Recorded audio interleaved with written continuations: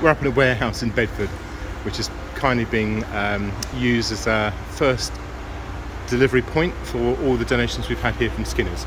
So all this food is going to be going out to Poland and then onto the border with Ukraine before going into Ukraine.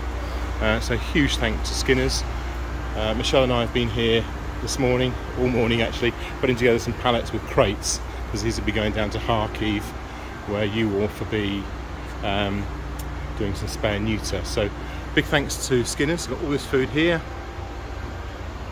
pallets over there, pallets over there, all this here. So these are the people that are involved in getting it out there,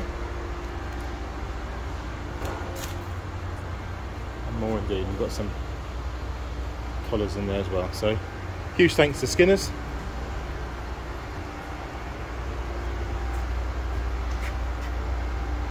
Huge thanks to Wacky, the War Animal Care International, who's going to warehouse it out for Inshemashil. Also ARF, Animal Relief Fund, Canine International Rescue, and of course Skinner's.